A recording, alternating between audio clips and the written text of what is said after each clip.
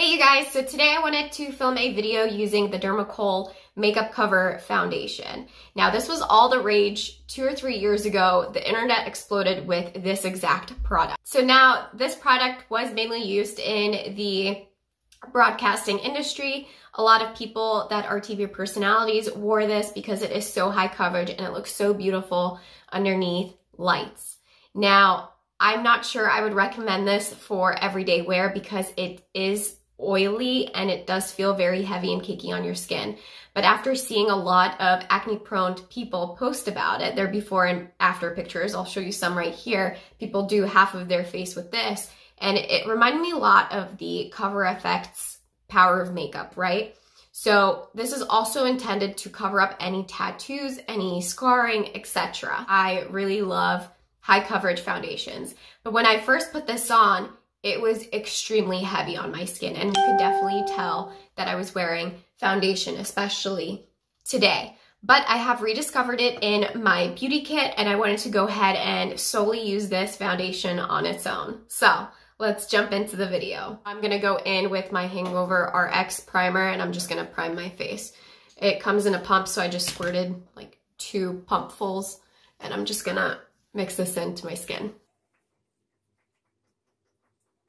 So as you can tell, this tube is a gold, and right across it, it says makeup cover.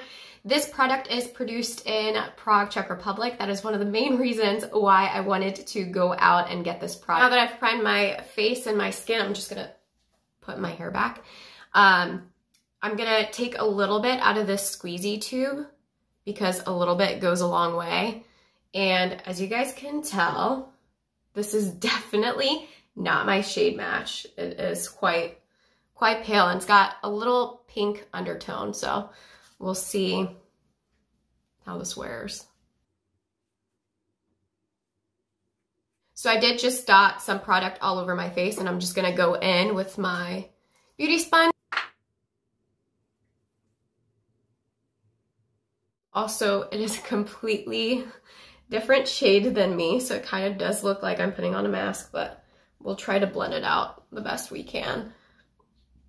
The formula of this is very oily. Now I have combination oily skin. So putting something like this on my face, I don't know. It feels very thick and heavy as well. The retail price point of the foundation is between $8 to $10, but whenever it became really popular a couple years ago, Amazon and eBay and all those places jacked up the prices, and I want to say it was up to like 15, 20 bucks at one point in time. This in Europe is considered a drugstore brand, just an FYI. I think I saw Taylor Wynn do a review of this foundation first, and she had acne at the time, and it covered her acne so well. Now, I haven't really been breaking out a lot. I've noticed that the less sugar I eat, the less I'm prone to breaking out. And by no means is this a natural finish at all. I can definitely tell that I'm wearing something on my skin, and it is quite heavy. But we're gonna put on some concealer and do the rest of our makeup and see how it wears. But yeah, if you guys have not checked out Taylor Wynn's foundation videos, where have you been? She posts all kinds of videos on all kinds of different foundations, and she also does like a wear test of how they wear throughout the day. It's really interesting. I trust all of her reviews, let's say that. I just went in with my Born This Way concealer. I'm in the shade Fairest. I don't love this concealer, but it does a decent job. Can you guys see this right here? I feel like anytime I go in with another product or I dab a little bit more, this foundation kind of wipes off in the area that I just went in. So that's also something to be mindful of. And I'm just gonna bake my concealer a little bit like underneath my eyes.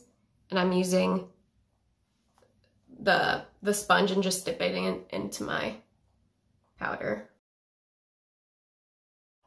Now to set the rest of my face, I'm just gonna go in with my Rimmel Stay Matte finishing powder and kind of blend in the rest of my face, even though you see I'm like red and kind of tan and then my face is pale. That's okay, maybe we can fix that. I'm gonna go ahead and bronze up my skin with my favorite Hoola bronzer. It's looking a little bit better already. The foundation itself looks like really pretty in these lights. I don't know about up close though. For blush, I'm gonna go in with my Lorac Baked Blush in Exposed.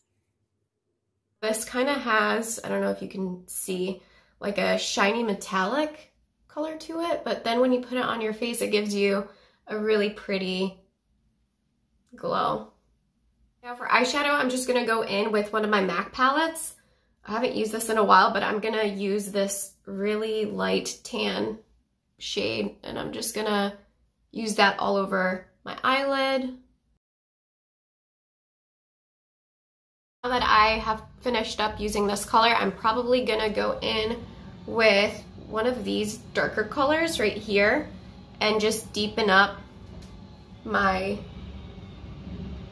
outer part of my crease. Now I just went ahead and just blended it out a little bit because that color was a little too harsh. I guess I didn't tap off my brush enough. So I'm gonna go in and finish off my eyebrows. Please don't judge them. Obviously I can't go and get them threaded right now. And I refuse to do my own eyebrows at home because I used to pluck them in like middle school. At the beginning of high school, girl, I can't pluck my own eyebrows. I mean, you know, some people say, oh, make them look like sisters or cousins.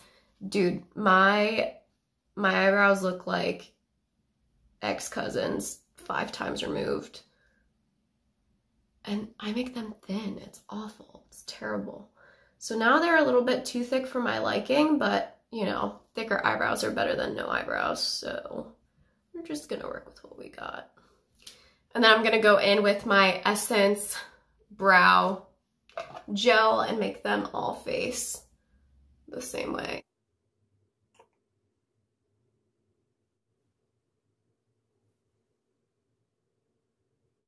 To glow up my skin, I'm just using my favorite Wet n Wild highlighting powder and touching the high points of my face.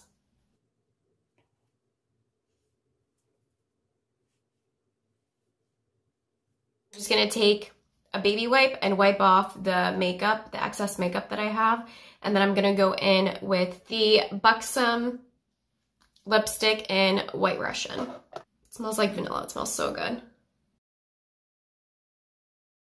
gonna go in with our Buxom lip gloss in White Russian as well. By the way, this lip gloss is bomb. The formula is not like super sticky. I don't know, it feels super smooth on the lips. It's really comfortable to wear. And there's like a mint sensation on your lips, so it feels super refreshing. So I like that. And then I'm gonna use my Cover FX setting spray to set my face. And this is the completed look. I don't think it looks bad.